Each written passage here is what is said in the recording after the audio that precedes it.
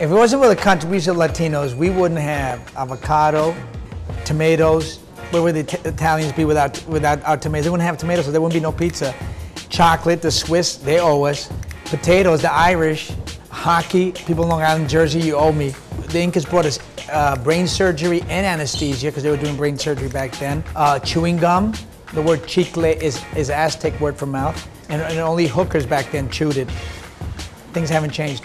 You know, Europeans gave us a lot of things too. They gave us typhus, syphilis, gonorrhea, chicken pox, measles, rats, roaches, and pigeons. Thank you. These are some of the stories that I want to share in my show.